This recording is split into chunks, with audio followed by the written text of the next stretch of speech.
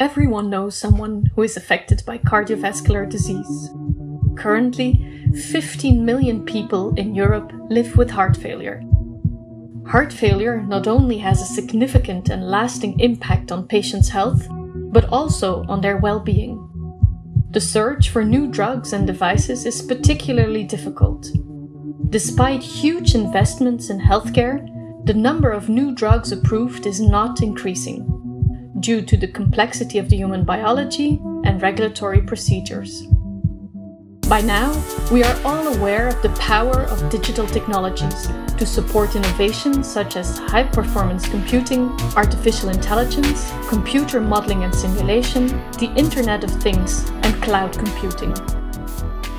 The European Commission is supporting the digital transformation of healthcare and the use of new technologies to accelerate prevention of diseases and research for new treatments.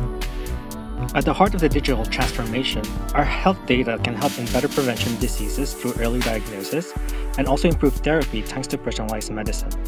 This is why the European Commission funded SimCardioTest, a research project that demonstrates the feasibility, efficacy, and benefits of computational science for cardiac disease.